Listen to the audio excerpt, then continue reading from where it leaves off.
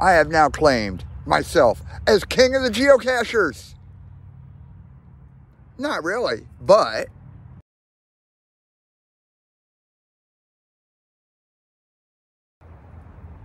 hey y'all, how you doing? How's your day going? John Broyles, the Cache and Cub Master here, and another high favorite point cache.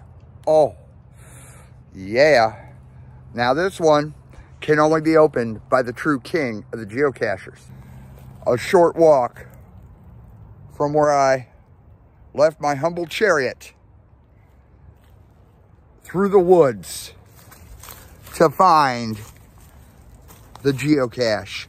And then I am beholden to a stone near trees. Makes me wonder, why would a stone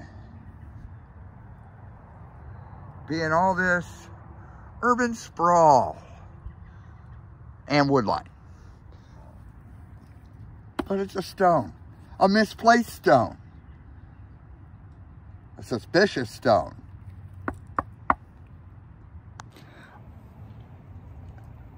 A point. God bless. Oh man, this. Ooh. Ooh. Oh. When I moved the stone, I found yet another item left by Merlin to show the true king of the geocachers. The inscriptions read, "The sword must be pulled from the blank stone by the rightful king of geocachers."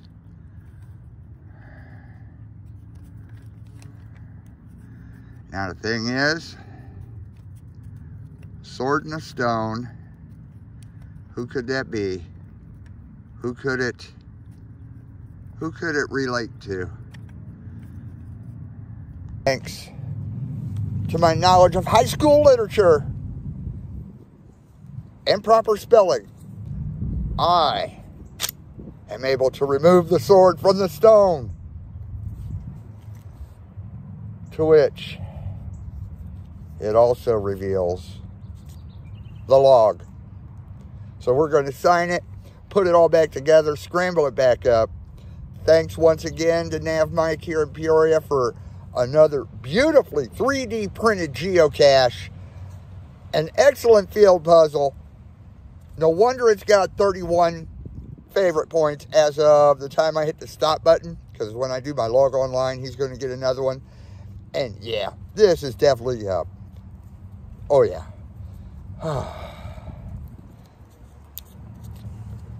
Now, to return the sword to the stone for hopefully the next cacher to find.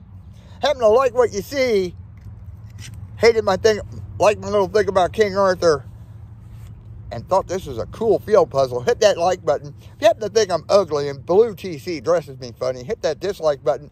And as always, Hulk smash on that subscribe button, then ding that little bell right next to it so you never miss a single thing I pull out of the stone. I'm John Broyles, the Cache and Cub Master. It's been another edition of DNF Magazine. We'll see you on the trails.